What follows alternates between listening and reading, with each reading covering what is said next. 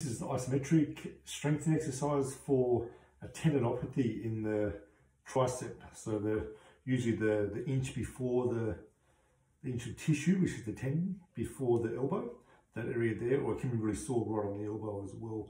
Being super sore on the elbow can be a bursa issue as well, so it's a differential diagnosis. But this is for a tendinopathy or a reactive tendon in the tricep. So I'm just starting off with the hands kind of like a diamond in the sky, and I'm just leaning in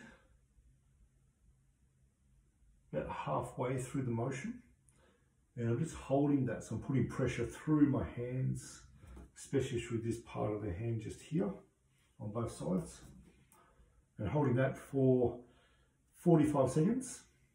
Then I come off with arms at a rest for maybe 5-10 seconds, and then I'm doing again 45 seconds again. I repeat that 4 times, and what it's doing is giving load to the tenocytes, which are the cells that make the tendon.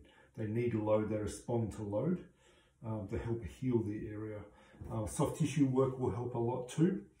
Dry needling will help, taping will help too, but it's the load that tends to get the problem sorted. And when we do this, we don't want any more than a 2 out of 10 with pain.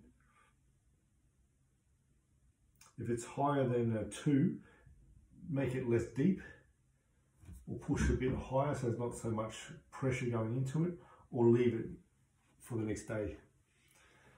This then progresses into eccentric work, so you can take this into lower heights. I'm leaning on something lower, the wall lower, or the back of a chair, so there's just more load going into the tendon.